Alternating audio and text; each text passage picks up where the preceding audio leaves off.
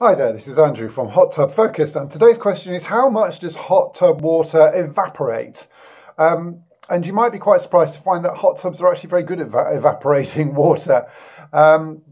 It's difficult. There's a horrendously complicated equation for working out actually literally how much a hot tub is likely to evaporate. That's way beyond my comprehension, but it does give you some ideas of what the variable factors are. There's a link to it and to the information below in the blog post that I wrote to accompany this video, which will give you a bit more detail on this. But basically, the amount of water that your hot tub evaporates depends on the depth of the water, the amount of water in the hot tub, the temperature of the water in the hot tub, the air temperature around the hot tub, the humidity reading around the hot tub, the moisture in the air, that is the humidity of the air around the hot tub, and also the amount of wind or breeze that's blowing over the hot tub.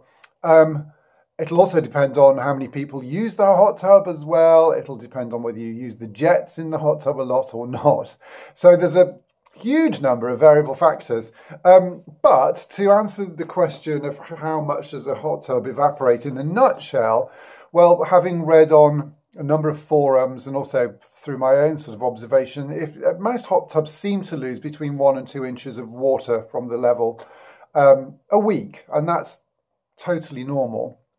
It depends how much you use it is the other question. If you have the lid on it all the time, it's not going to evaporate. So if you have your hot tub cover on, then actually assuming it's a good fit, it's not really going to evaporate much at all. But if you have your cover off a lot, or you're putting lots of shock in and leaving the cover off, you're putting the cover out to dry, whatever's happening with the cover off and the hot tub left open to the elements, it's going to evaporate water. Now, this isn't a big problem, it's a normal occurrence, but there are a number of things that you need to look out for. The first thing is that don't be tempted to, on a weekly basis, just chuck up a couple of buckets of water in and hope that that will sort of top up the level and fix it. It'll top up the level, but if you're just getting water directly from the tap and chucking it in a bucket, then throwing it into the hot tub, there's possibly going to be all sorts of contaminants in there, certainly going to be metals and things in the water. Much better it takes a little bit longer, but to use a hose, put a filter in the hose, and use a special filter to filter out all of those impurities. So you are putting the cleanest water and the best water that you can in the hot tub each time, because if it will gradually change the water to a certain extent.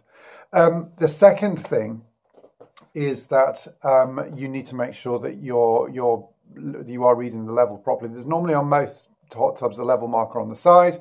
If you don't know where it is, make sure that the level is a good inch or two above the lowest jet or the lowest intake or whatever's on the side of the hot tub. Other things to look out for in terms of evaporation: if your hot tub suddenly starts losing water, so the level goes down quite quickly, or it starts losing water just gradually more, then it's possible that you've got a leak. And this is where things become problematic. There's lots of detail in the blog post linked below on how to find a leak. But in essence, most of the time, if you've got a big leak, then you will see a patch around the outside of the hot tub. Not necessarily all the time, but a lot of the time if it's a really massive leak. Other places to look around the pump, around moving parts where there's a vibration.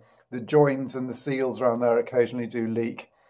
And if you're really unlucky, you may have a leak deep within the hot tub, inside all of the foam and everything, that will be easy to fix but difficult to find.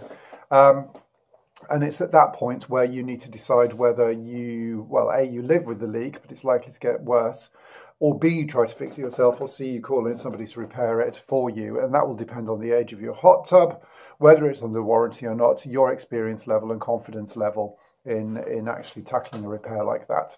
Okay, well, I hope that's been helpful. If you've liked this video and you'd like to see more, then subscribe by hitting the button below. As I say, go to Hot Tub Focus by clicking on the link in the description below, and I hope to see you in the next video. Thanks then, bye-bye.